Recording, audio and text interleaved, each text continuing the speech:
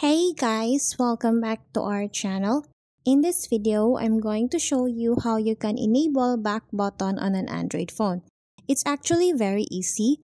All you have to do is to open your phone settings, and then in here we'll have to scroll down and look for the navigation option.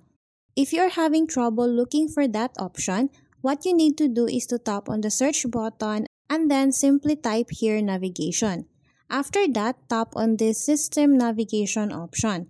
In here, as you can see, it will show me two options, gestures and then buttons. Currently, my settings is set to gestures. What I need to do is to change the settings to buttons. Once I'm done, it will automatically add a back button on my phone. If we go back, it will refresh my phone, and as you can see, a back button is automatically added.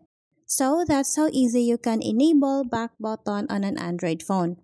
I hope this video helped you out, and please don't forget to subscribe, hit the like button and the notification bell for more upcoming videos. Thank you, and we'll see you on our next video.